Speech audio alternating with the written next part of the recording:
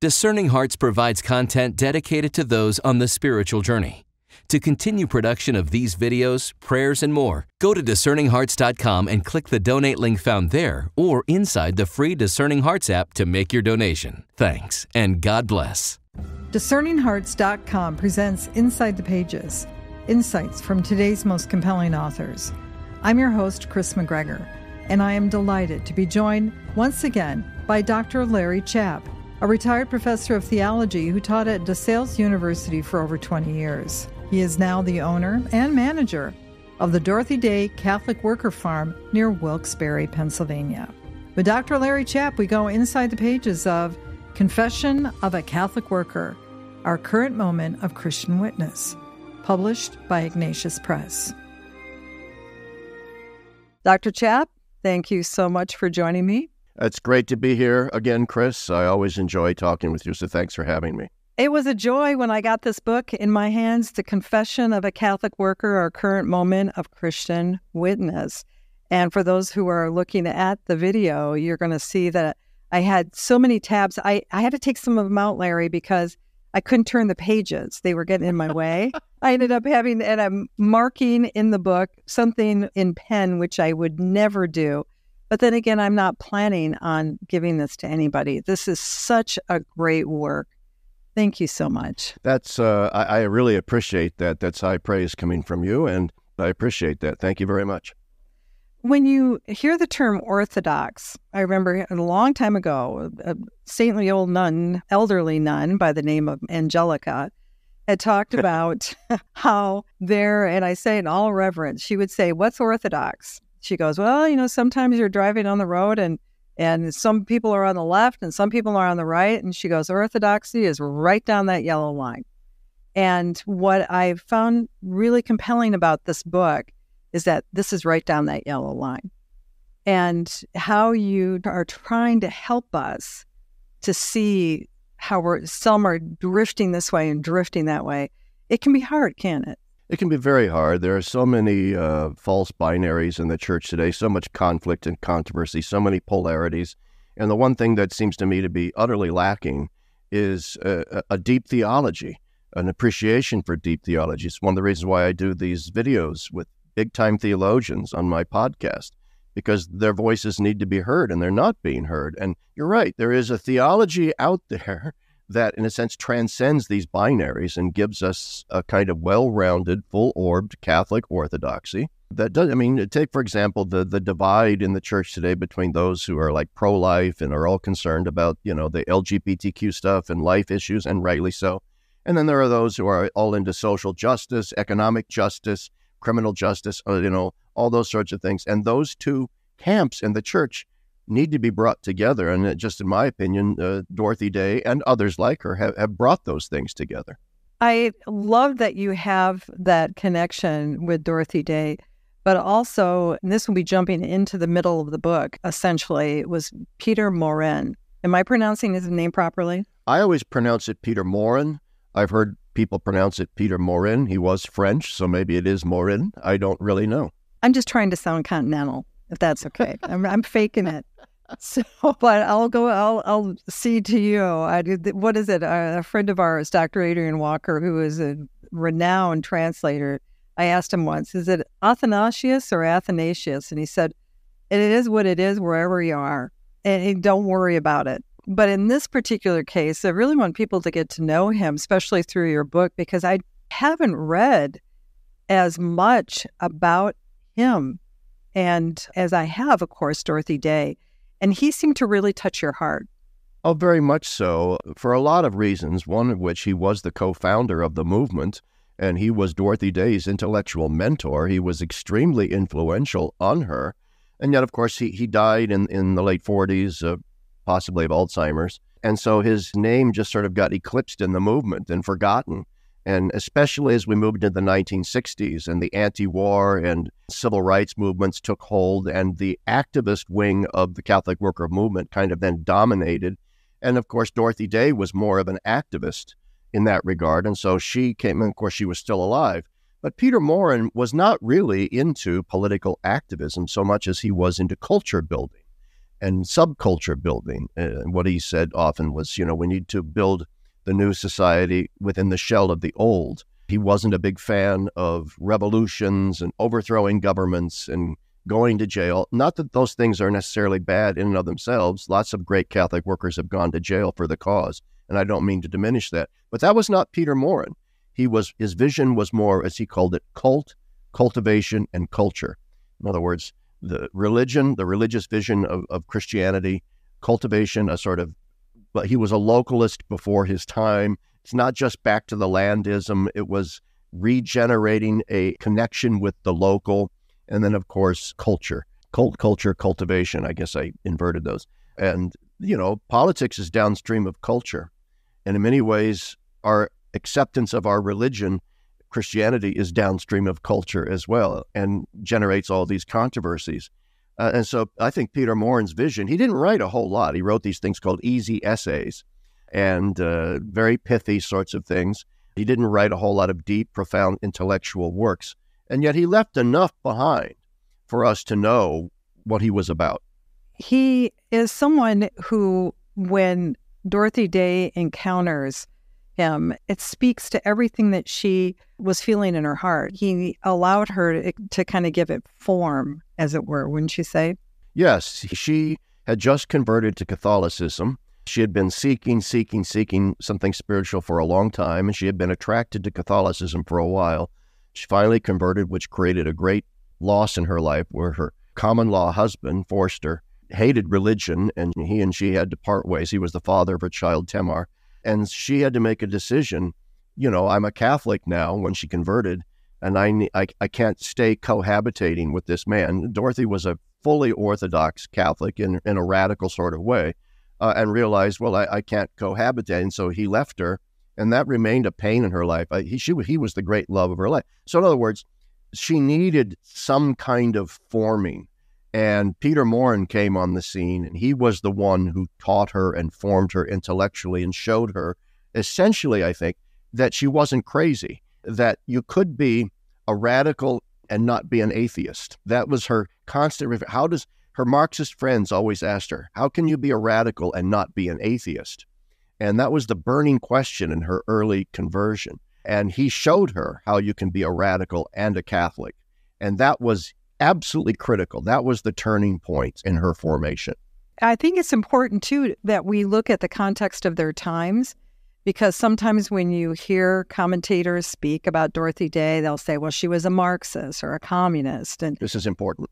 Yeah, and where our nation was at that time, the context is essential. It is. And I just wrote an article for Catholic World Report called Dorothy Day's Prophetic Anarchism. I explained, what it meant that she was an anarchist. It didn't mean she was against government as such. It meant she was against, again, according to her times, the great Leviathan of the Hobbesian Leviathan of the overreaching state. She was opposed to centralization and massive federal government. She even opposed Social Security, because she thought it was too great an increase in federal power and sought instead local initiatives to ameliorate the conditions of the poor. Nevertheless, she did remain sympathetic to Marxism her entire life, and this creates a lot of problems for people who can't understand how can you be an Orthodox Catholic, which she was, and yet remain sympathetic to Marxism. Well, I know a lot of Catholic theologians, thoroughly Orthodox. I don't know them personally, but you've got guys like Herbert McCabe and so forth, who understand that it's possible to find great value in Karl Marx's critique of capitalism and yet reject his atheism, reject his dialectical materialism, reject his class warfare motif of things. And Dorothy did reject all of those things and yet continued to believe, from each according to his ability, to each according to his need. She believed in a kind of economic egalitarian society where the great economic inequalities are erased. And we live in a nation, and she, especially in her time, lived in a nation before labor unions, before labor laws, before child labor laws, where the great robber baron capitalists, even though anti-monopoly legislation had been in place, the robber baron capitalists were still in place. And she understood that there needed to be a critique of that from somewhere. And so she did remain kind of sympathetic to those sorts. I mean, people often bring up, and in the com box of my recent article, it comes up, that she famously said in the early 1960s, "God bless Fidel Castro."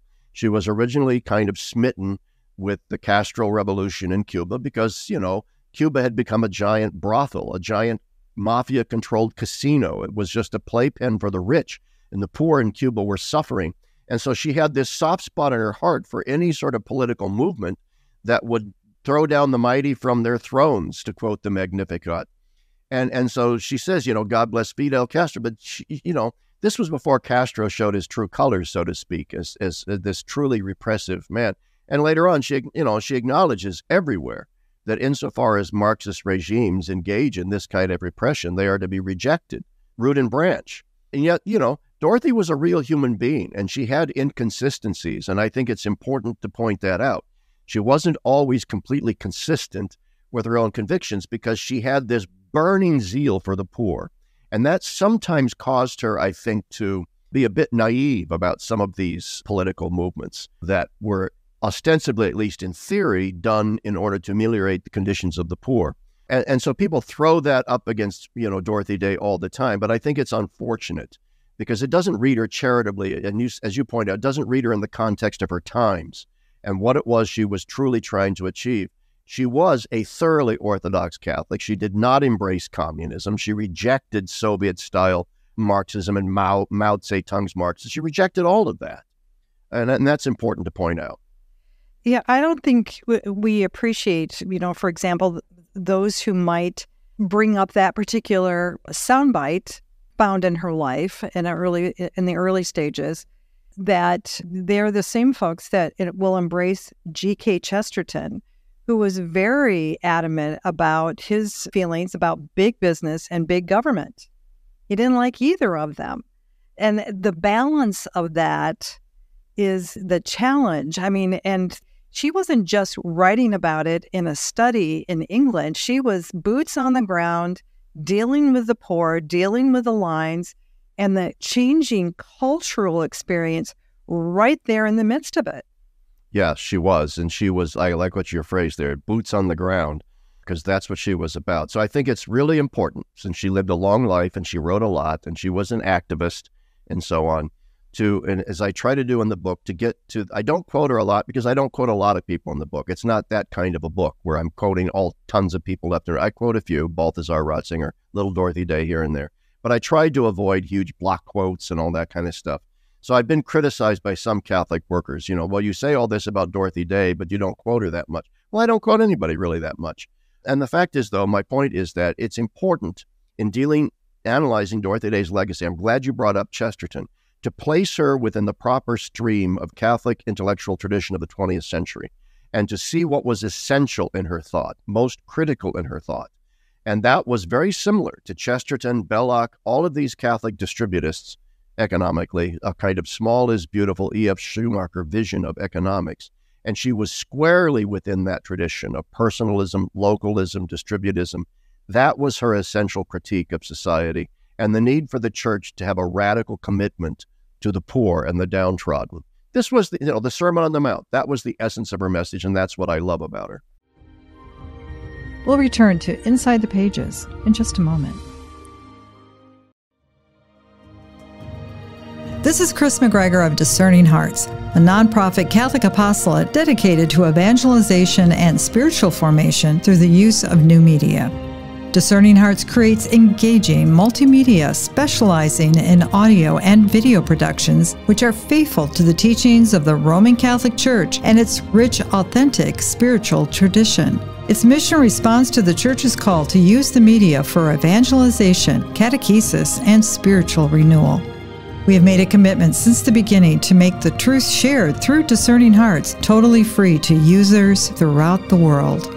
Besides our website, discerninghearts.com, Discerning Hearts has a newly updated free app where users can find all their favorite Discerning Hearts programming, including Father Timothy Gallagher, Dr. Anthony Lillis, Deacon James Keating, Mike Aquilina, Dr. Matthew Bunson, and so many more. There, too, you'll find numerous beautifully produced devotionals and novenas, including the Holy Rosary and Stations of the Cross, to help users create a sacred time for prayer wherever they may be. Discerning Hearts programming can be found on numerous streaming platforms such as Apple Podcasts, Google Podcasts, Amazon Music, iHeartRadio, Pandora, Spotify, Stitcher, TuneIn, and so many more.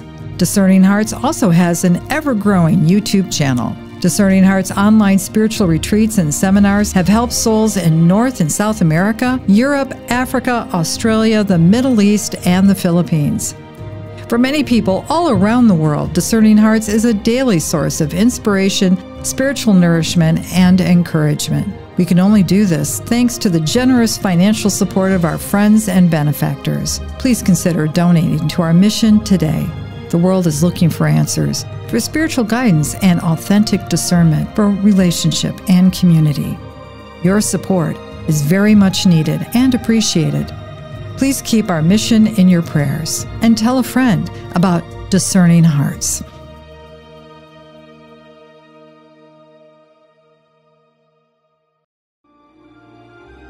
We now return to Inside the Pages. We're talking to Dr. Larry Chapp about his book, Confession of a Catholic Worker, Our Current Moment of Christian Witness. When I was reading the book, I went back because you do quote that. You cite it. It's, what is it, Matthew chapter 5-7? Yeah. And that, when you look at that, of course, it starts out with the Beatitudes, which we hear so often, but there's a lot more to that sermon. There's a whole way of interacting in relationship with those around you. And I think that's an important thing for us to sit. It's like if we were to get up at Mass and leave after half of the homily. And Dorothy Day didn't do that, neither did Peter Maurin. They stayed and they listened to the whole thing, and then they incorporated that gospel message in their lives. Yeah, well, and this cuts to the chase, too, of something that Dorothy and Peter both had in common, which was a firm belief, in a sense, long before the Second Vatican Council called for it, and I deal with it in the book, the universal call to holiness.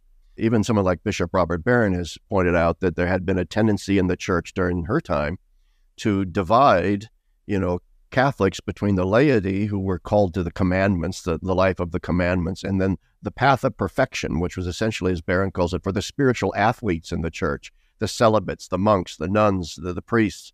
And Dorothy and Peter understood that this is the age of the laity. In a democratic era in which we live, in which there's generalized education increasing for the laity across the board, there was a need for the laity now to rise up and to realize that they too, as all the saints have said, are called to the life of poverty, chastity, and obedience. The evangelical councils were all called to the way of perfection.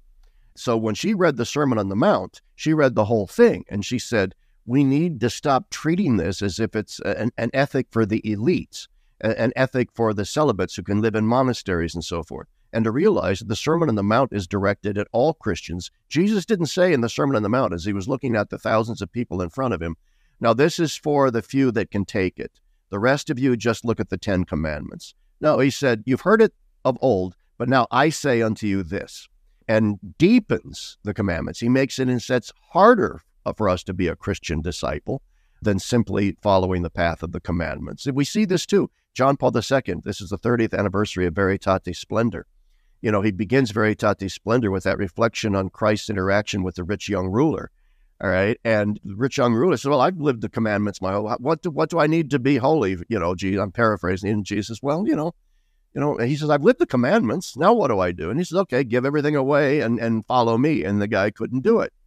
And Jesus didn't chase after him and say, no. I just said, okay, that's okay. You're doing fine. Just live the commandments. I was just calling you to a higher state of perfection. He didn't say any of that. He turned around and said, you know what? This is why it's hard for a rich person to go to heaven. And he didn't qualify it at all. In other words, the crisis we face, and we can get to the issue of crisis now, the crisis we face in the church today is a crisis of holiness. It's a crisis where we tend to believe that holiness is not really what we're called to. Or if we are called to it, it's a very watered down sense of what holiness is a set of pieties. And Dorothy Day was resolutely opposed to reducing the faith for the lay people to a set of pieties. Yeah, I think that's real key because a lot of people may not realize, too, that Dorothy Day was an oblate of St. Benedict. That's right, as am I. There you go. And me, too. And the thing is, it's about prayer and work in its action. It's living out, receiving the word, and then taking it out into the world. And the important thing to remember is that prayer that fueled her, that communion that she received in the relationship with God, and the relationship that she would have with others.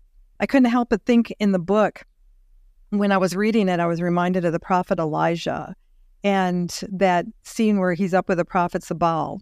And there had to be a decision made by Israel. You can't be this and that. It's either one or the other. What are you going to choose? And that's essentially what that response of Dorothy Day, fueled by that prayer, that communion, that relationship, that's what we're called to, isn't it? Yeah, absolutely. Dorothy Day was a daily mass goer. She engaged in Eucharistic adoration. She was a deeply prayerful woman who grounded everything that she did in terms of her political activism and her work for the poor in the Sermon on the Mount, in her faith, in her prayer life, in her contemplation. And this is terribly, terribly important, lest the Catholic worker movement simply be reduced to a set of political actions devoid of that sort of deep spiritual orientation. This is critical, too. You mentioned the prophets of Baal, and this is pertinent to Dorothy and Peter, who believed that the modernity in the modern world was essentially under the grips of, a different form of Baal worship, Moloch worship, the great principalities and powers. As Chesterton once said, when you stop believing in God, it's not that you now believe in nothing, it's that you will now believe in anything. And so when you deny the ultimacy of God, you replace God, as I point out in the book, with those things which are penultimate. And you turn those things into your gods because we are innately religious beings. And whatever we're going to dwell upon becomes, in a sense, our religious orientation. And so Dorothy believed that it was critical for the modern church to be a prophetic church that engaged in the exposing of these idolatries. The essence of sin is idolatry. And the modern world is now under the throes and under the slavery of a set of illusions, a set of counterfeits, simulacrums of Christ, and idolatries. And the church, instead of exposing these idolatries, had tended to reach a modus vivendi with them, a kind of accommodation to them. And she saw this as precisely the major crisis of our time, that the church was not proposing to people a provocation, as Balthasar calls it, as I point out in the book, an Ernstfall moment. Ernstfall is a German word that means a decision that must be made in a moment of crisis for the faith, in which not to choose is to choose, that there can be no fence-sitting. The idolatries modernity presents us with is another choice, as Elijah presented to the people of Israel. You must now choose Christ, or you're choosing by default to follow these idolatries. Hence why we're hemorrhaging people out of the church today, because they have chosen to pursue the idolatries. And that can be a danger, too, because it can be, in choosing Christ, is choosing that Sermon on the Mount, is choosing Matthew 25. It's doing what he said to do with those two great commandments, to love God and to love your neighbor. The problem can be, maybe for some, that their response becomes more of, I don't want to say a devotional aspect, that it's something that I have to take care of me and mine. And you're looking at the others without that lens of Christ, that lens of love. And it's exemplified even in the heart of the church, because you can hear it really clear if you have those ears, which we all should, because it lacks virtue, right? It does lack virtue. And that ability to have patience and to listen and to be in relationship, to communicate with one another. And you bring that out in the book. Yeah, I mean, what we lack today is profundity and a profound theology that challenges people, especially young people. Youth is a time of idealism. Young people are seeking to orient their lives around big causes, things that are larger than themselves, something to believe in. I think it's part of the reason why you see in the church the rise in the popularity of a certain very superficial traditionalism among so many young people. And it's because they're seeking out something that's at least got some teeth to it, some substance to it, and isn't just the pablum that they get in a lot of their parishes, where what I call them let us homilies. Let us go forth now and blah, blah, blah, do this and do that. It's, the homilies are boiled down to essentially, it's nice to be nice to the nice. And you learn a set of moral dictums that you probably already learned from your first grade teacher about proper etiquette and the lunch line. It doesn't require one to be a Catholic in order to pursue those values. And so a lot of people, young people especially, are looking at the church and saying, well, there's nothing here. There's absolutely nothing here that I can't get elsewhere. So what am I doing here on a Sunday morning? My friend Christopher Altieri just came out with an article in Crux magazine last week in which he pointed out, that all this talk at World Youth Day and leading up to the Synod and so forth from the Pope and others, and it's okay, the church is a big tent. Everyone is included. Everyone is welcome. And that is all true. Okay, everyone is welcome. But as Kris points out, and this goes to my point, the deeper question that isn't being asked, which is what young people are asking, right, isn't, am I included? It's, why should I bother?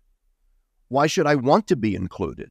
Fine, you've included me. Included me in what exactly? Okay, I mean, my wife spins wool, and she has a spinning guild. All right, I'm not the slightest bit interested in that. And yet I'm welcome to join the spinning guild. I'm welcome to go there on Sunday afternoons when my wife spins wool with her friends. But I have no desire to. I don't want to bother with that. I'm not interested in it. And that's the way a lot of people, especially young people, are looking at the church today. So what we need to do is to answer that question for people. Why bother? And that means a church that has some substance to it. And the church does have substance to it, and that's the tragedy. That substance, as to go back to Peter Maurin says we need to blow up the dynamite of the church. And the dynamite he was talking about was precisely this deep, deep substance of the sanctity of the saints, the Catholic intellectual tradition, the universal cult to holiness. The substance of the faith is what's not being proposed. You offer for folks a really solid introduction to ressourcement theology. And I know that sounds very fancy. I enjoy saying the word just because it's, again, one of those cases where your friends think you're smarter than you are. But essentially, it's going back and looking at what sustained the early church, what it was they understood the message of Christ to be, and how they lived it out at a time which was so much worse than our own in so many ways. I don't know if we'd survive if we had to go back and live the lives of those early Christians or around the world. And yet, what was it that they knew? And that's what we need to really tap into. Yeah, ressourcement theology is a French word, simply means a return to the sources. And there was a movement in the 20th century, kind of began in the late 19th century, to move Catholic theology a little bit beyond the standard, Thomistic synthesis of theology that was dominant at that time. And there's nothing, I love Aquinas. Balthasar quotes him more than any other author, de Lubac, others, yeah. But it was Aquinas all the way down, and there was nothing else. And it had become a bit moribund and stale, stagnant, and a bit oppressive intellectually in the Catholic seminaries and so on. Balthasar referred to his training as a Jesuit scholastic as languishing in the desert of neo-scholasticism, which was his way of saying that kind of stale Baroque-era Thomism. And so the ressourcement thinkers came forward and said, yeah, Aquinas is great, but let's situate Aquinas within the broader tradition. He's not the only person in the broader tradition. If you read the Summa, it's a summation of what? Of the broader tradition. Aquinas would be, in a sense, the first person to come forward and say yes to ressourcement. Okay, and it's a return to the scriptures, a more evangelical and scriptural foundation for theology. It's a return to the early church fathers and the early church, as you said, and to recover the deep, deep riches of thinkers who were expositing Christianity and developing Christianity at a time when it was still fresh, it was still new, and people were still trying to figure it out. And they were in the face of great odds in the Roman Empire. And even though in many ways their situation was worse than ours, in some ways our situation is worse than theirs, because at least the church fathers could deal with a population of people that were still oriented towards a religiosity. Even if it was pagan religiosity, they could count on a certain faith, at least in the realm of the gods. Whereas we now face what I call in the book the nullification of our religious sense in some very troubling ways. But ressourcement formed the foundation then for the Second Vatican Council and the entire theologies of Ratzinger and Pope John Paul and so on. We'll continue the rest of our conversation in our next episode. With Dr. Larry Chapp, we've gone inside the pages of Confession of a Catholic Worker, Our Current Moment of Christian Witness. To learn more about this book or to obtain a copy, go to ignatius.com, the website for its publisher, Ignatius Press. or you can find it at any fine Catholic bookstore.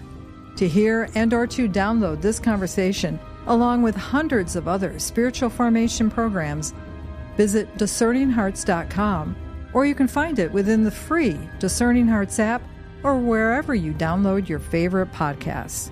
This has been a production of Discerning Hearts. I'm your host, Kris McGregor. We hope that if this has been helpful for you, that you will first pray for our mission, which is to offer authentic and rock-solid spiritual formation freely to souls around the world. And if you find us worthy, please consider a charitable donation, which is fully tax-deductible, to help support our efforts.